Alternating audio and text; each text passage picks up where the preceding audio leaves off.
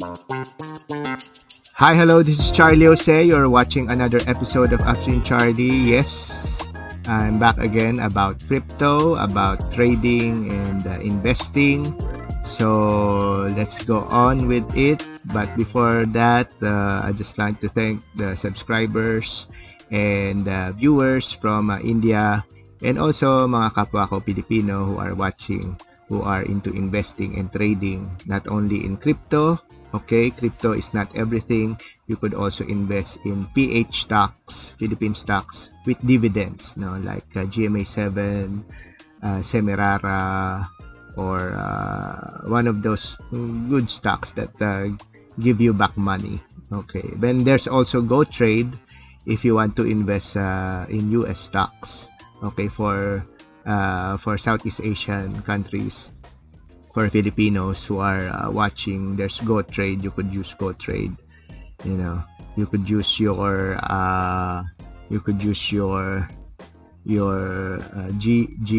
Gcash or your Union Bank to cash in to Go Trade. Okay, but we're not gonna talk about other investments. We're gonna talk about Bitcoin. And lately, let's zoom in for a while. Let's remove this ad. Oh, by the way, the DXY, which is the dollar strength index, lately has gone up. Okay, so these are one of the factors that's affecting Bitcoin price. And as you could see, it went up. We're in the day chart. I'm using tradingview.com. You could use this anytime if you want. It's free, and there's also a subscription option for you. Okay, but the free is good enough for you to start with and practice your trading, practice your technical analysis. Okay, so this is DXY first, and previously in July 12, it was as low as like 99.5. Yes, and even it went down to 99.59. 55, yes. So it was at that level up to 99.9. Okay, almost 100. And then it shut up because, well, inflation rate, etc. And what? And the hawkish tone of the U.S. Federal Reserve, Jerome Powell's speech, etc., etc. They will try to still target that 2% inflation rate for the United States. And but there are factors affecting that target, because they might need to print money very soon, or else the economy will be in trouble.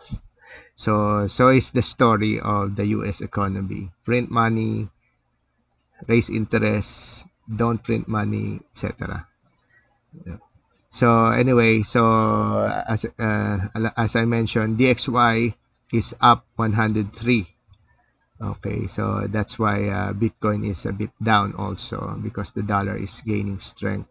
And the Bitcoin dominance, as you can see, the Bitcoin dominance is at 49.78, while Ethereum is around 19.22. Okay. So a tip for those who are starting in crypto, if you don't want to be bothered with the altcoins, with other coins, and you are yet to study those altcoins, because you don't just dive into even the popular meme coins like Doge and Shiba. Just don't dive into them until you know the history and study the charts of those top meme coins. Okay, but so that you could start off with crypto, you could start with BTC and ETH, and we are all telling you from the YouTube Cryptoland and the Twitter or X Cryptoverse. We are telling you this is the time to accumulate Bitcoin and also ETH. Okay.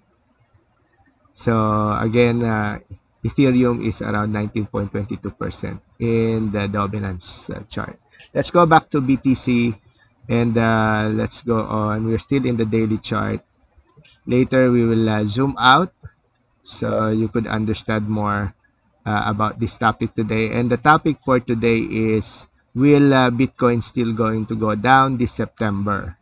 And why did Bitcoin go up just 48 hours ago? So as you can see, this one,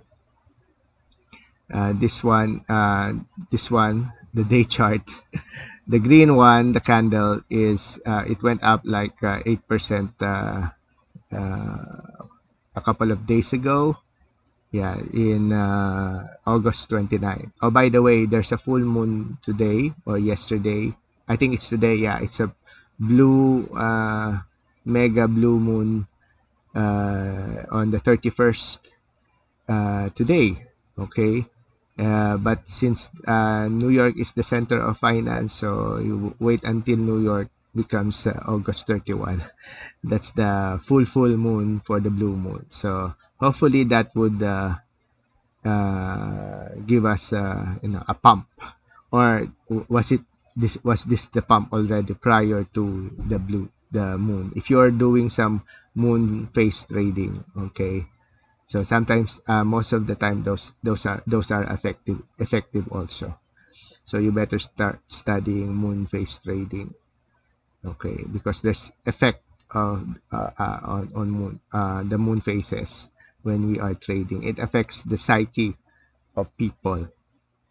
Okay, so the reason why it pumped around 8%,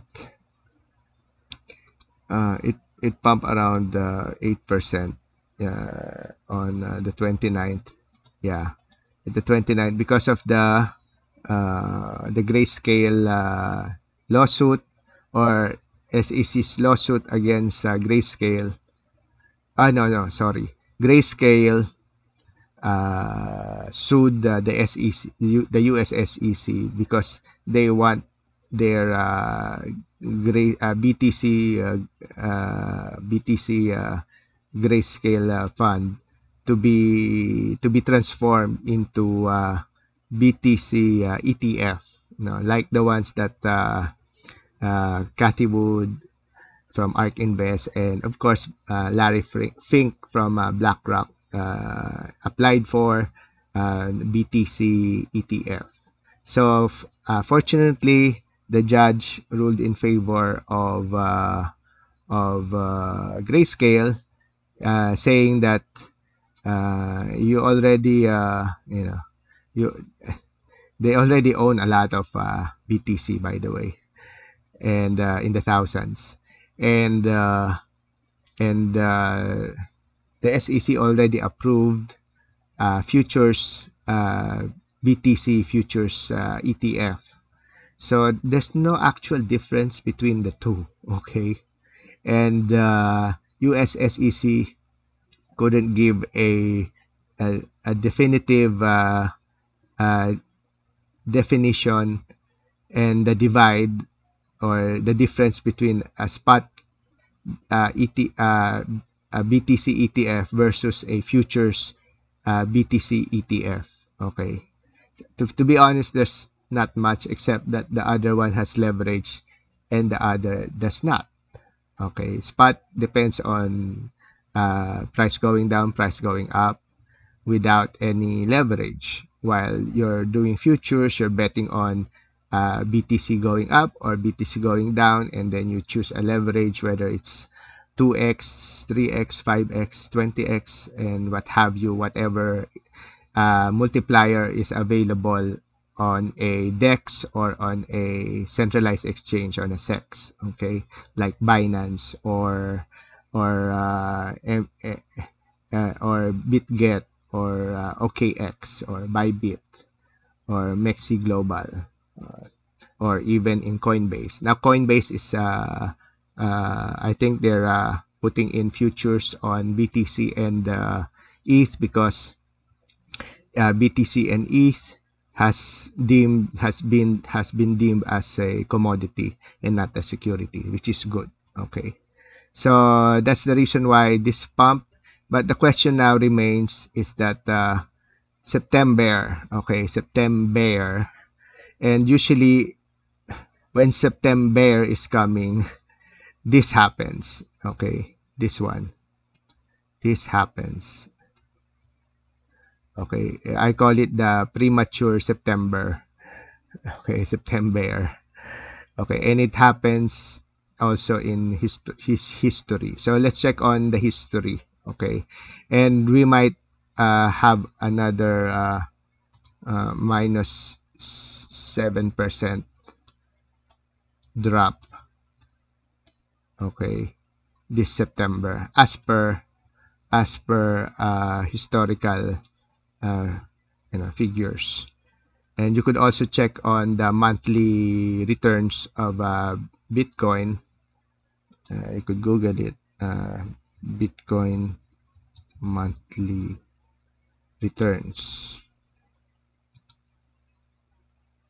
Okay, so this is the one that I'm trying to find, coinglass.com. So you could see here the quarterly returns of Bitcoin and Ethereum.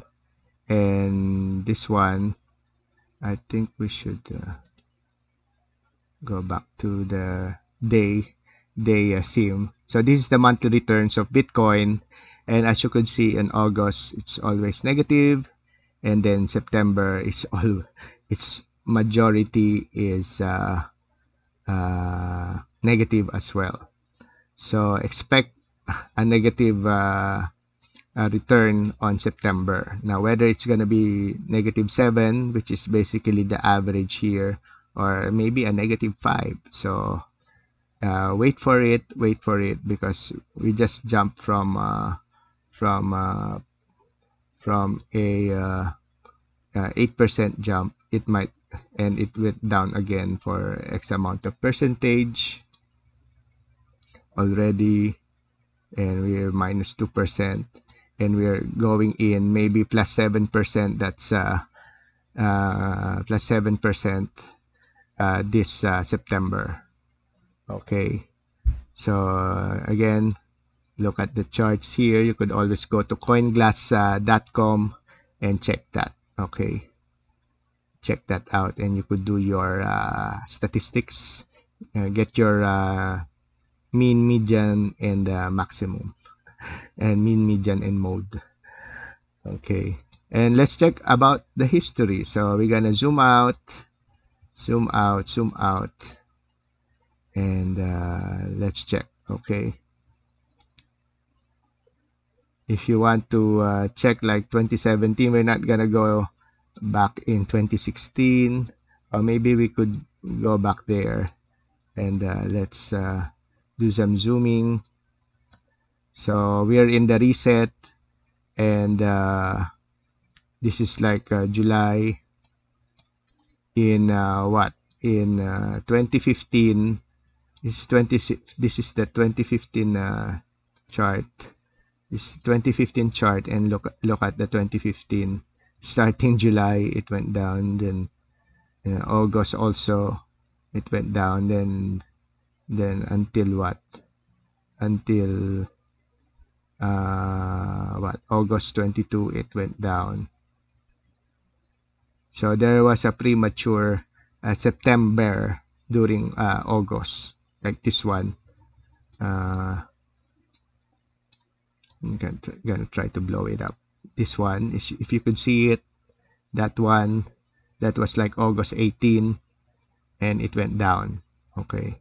Yeah, usually it goes down on the first week of the last day of the first week of August, or during the middle of August, it's starting to go down. Okay, but again, 2015 was a bit different. Yeah, 2000 reset was a bit different. As you can see, on January it went down. Usually this one goes down sometime here in the fourth quarter, and then it goes up. Then it goes up here in March. So Q1 is always a pump quarter, and then you're lucky if it pumps again to the second quarter. and then August comes in and it goes down. Okay, November also is a bear month, so watch out for November also. Okay, so there,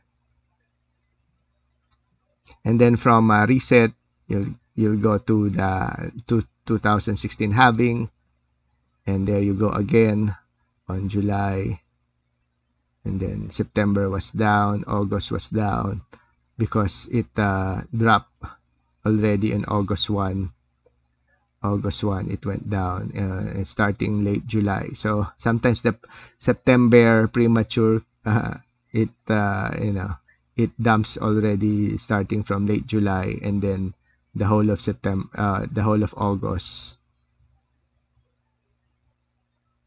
So August is a dump, and September is a zigzag or a swaying month. And then after the halving, this is the halving.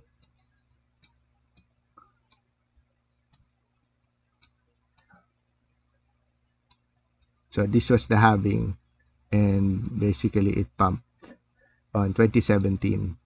Pump. So that's one big pump, and there was a follow-up pump on the decline, on the dip side.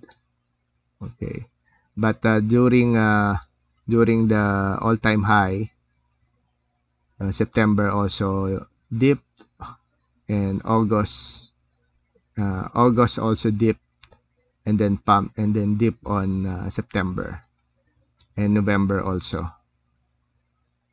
Okay, then this is the dip season, and then September also dipped, August also dipped, and then November also dipped.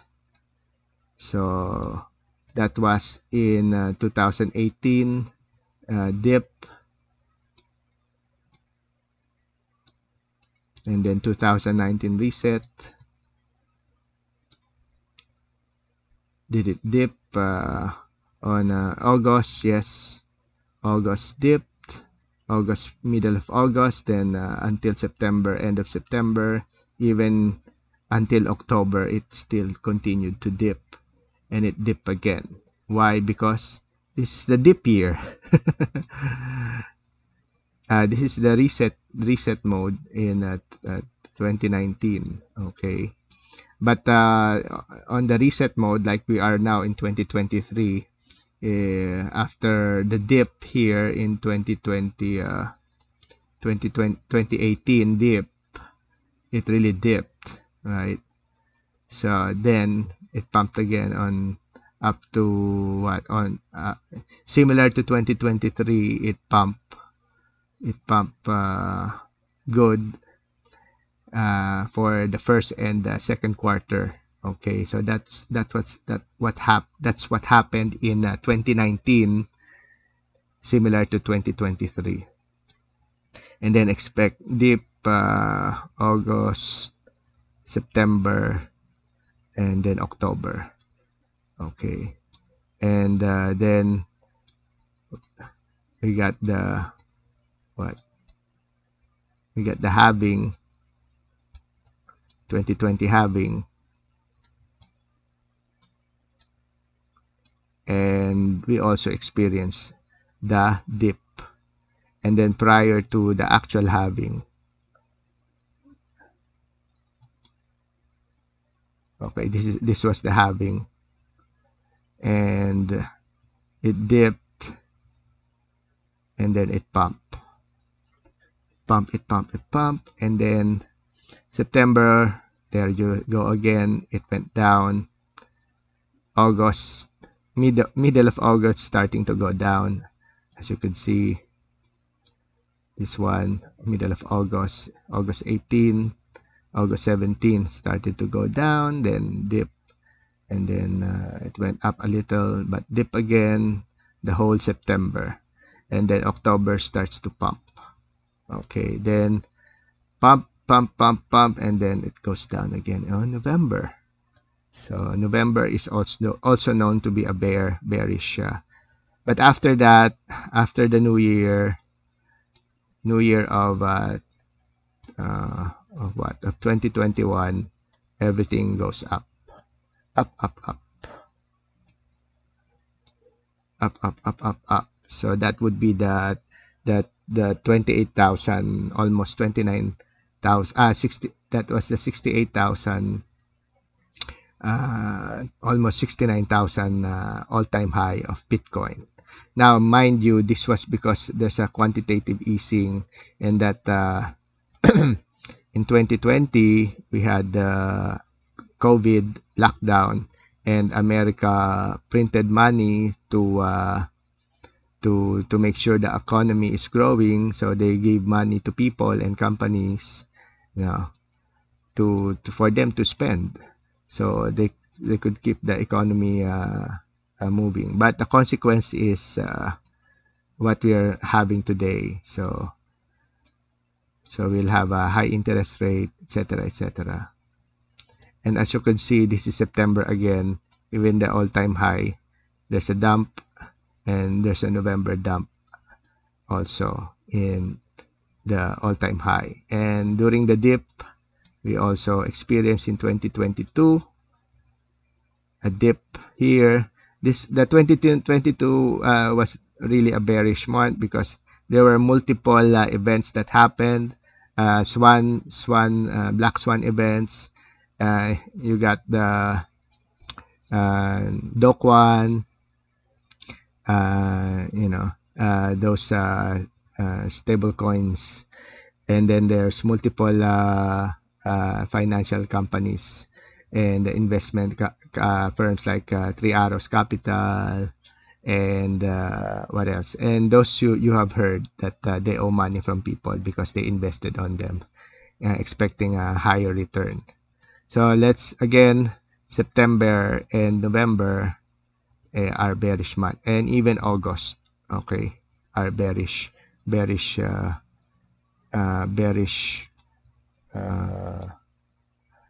month as well. Okay, so this is your August, September, November are all bearish month. So again, going back, so we are now here at the reset mode. This is 2022, this is 2023 reset mode, and we pumped 80% on the first quarter and second quarter. Yeah, around that region. And now we're in August, and then we're expecting a September dump and a November dump. So that's how I think will happen on September and November.